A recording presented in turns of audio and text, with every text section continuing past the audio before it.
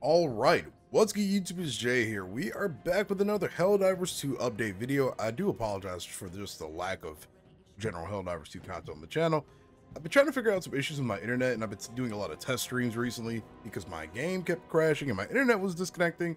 Well, now the crashes are fixed and I got a brand new router because my old one I think was kind of dying. But anyway, we are here with a new update for Helldivers 2. First, we've got the brand new WARBOND, which is the democratic detonation. This introduces a host of new weapons, some new grenades, some World War II looking Germany thermite grenades. I don't know if this is very democratic or not, but either way, we got a bunch of new weapons, a bunch of new emotes, new skins, some new boosters and stuff, and we'll kind of go over everything. So let's start off with the first tab.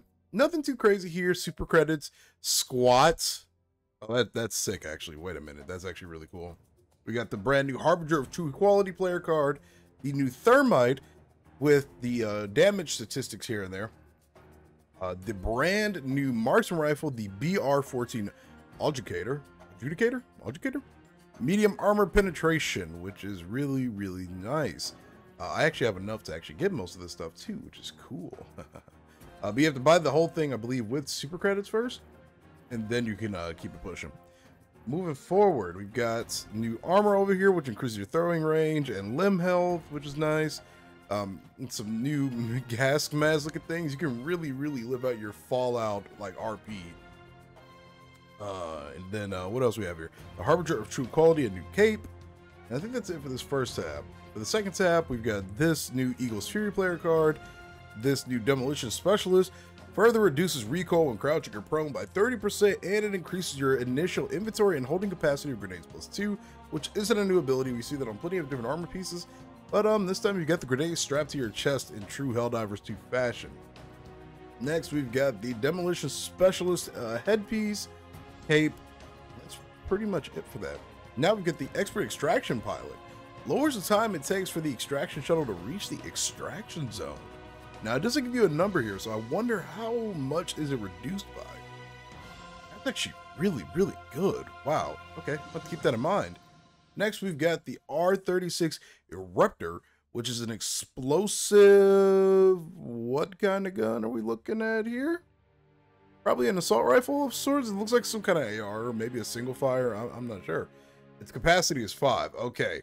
So it's just an explosive launcher. It's a slug thrower. It shoots bombs. It's meant to blow stuff up. And I have to censor that word probably because YouTube doesn't like that word, I don't think. It's got medium armor penetration and explosive damage, super credits, and then the courtly bow. You need to just bow to your enemies after you destroy them. Next up, we've got the Boxer Victory Pose, the Freedom's Tapestry, the new GP31 grenade pistol with 1 round per magazine. Just keep that in mind. You will run out of ammo very quickly with this after you fire, meaning you'll go to 0. Then we've got the FS55 Devastator, which just I don't know how you're supposed to be able to see over this, but it works.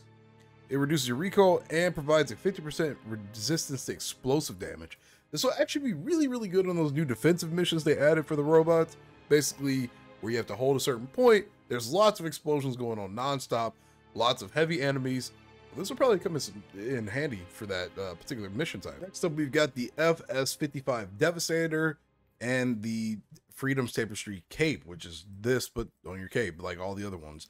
I wish helmets kind of had some kind of play, like maybe they increase your accuracy or something, you know? Like I wish they kind of gave you some little like minor buffs just so they have more use and, you know, uniqueness. Aside from being just a cosmetic item, but other than that, you know, they're still cool as for what they are. Next, we've got more super credits, 100 super credits here, and the brand new exploding crossbow. So yeah, we've got a crossbow in the game now that shoots explosive arrows, and it has a magazine capacity of 5. You can get this entire premium WARBOND for 1,000 super credits. Like always, you can either unlock them in game or you can buy them in the superstore. And speaking of the superstore, let's check out what armor we got over here. I think this is new actually. Yeah, the new Juggernaut armor. Oh, this is sick. I'm gonna just cop this really quick. That's really cool. Then we got the Exterminator helmet, the Juggernaut helmet, and the new Exterminator bodies piece, which reduces recoil and provides 50% resistance to explosive damage. I think this one has a significantly less armor rating compared to the new one that we have right here. but it's a little bit lighter. That's the difference between the two. It's just a little bit lighter, so you're not completely running out of speed. I run mostly a speed build just for running away from things, but this is good to know they have this. Next, we've got a brand new list of new ship upgrades. We've got the superior packing methodology, which is basically buffs resupply boxes to fully refill support weapons with basically one box. So you can max out all of these different weapons with just one box of a resupply box, which is really insane. So you can more evenly spread out these supply packages basically for your entire team now. Next, we've got atmospheric monitoring, which reduces the spread of HE barrages by 15%, which is either going to be hit or miss. I think it's good because it'll allow you to use it on more concentrated groups of enemies. I wonder how, I hope it's still able to cover a good amount of ground, you know, so the enemies just can't completely walk out of the barrage. But this will save you some headache with your teammates and yourself. And wow, do you need a lot of common samples for this stuff? Okay, wow, and I was just about done maxing out my own common samples and rare samples and super samples and all that. Okay, good to know.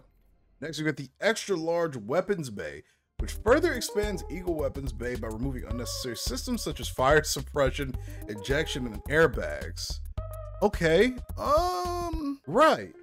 This stratagem in particular basically gives one additional bomb to stratagems that drop multiple bombs in one go. So like the airstrike, smoke, cluster bomb, napalm, etc. Not the KG bomb, because it only drops one bomb, obviously. Next, we've got enhanced combustion. This is literally just a net buff to fire. It increases fire damage. It doesn't get any more simple than that. I actually need to get this last upgrade so I can actually unlock this. But it just increases fire. That's all it does, which is crazy. Fire is actually pretty good, and it just got even better. Next, we've got circuit expansion. Lightning arcs fired from weapons and turrets jump to one additional enemy. So these arc weapons, well, they basically can tag one additional enemy, and that's about as simple as it gets. Next, we have blast absorbent. Sentries take 50% less damage from explosions. There's a lot of explosives when you're fighting the bots, or when you're doing defense missions, you're calling in orbitals. Like, there's explosions everywhere in this game. And with this upgrade, it basically provides a little bit more protection to your very precious sentry turrets. They don't, well, die as easily. Other than that, there are no other things of note to mention for this particular update.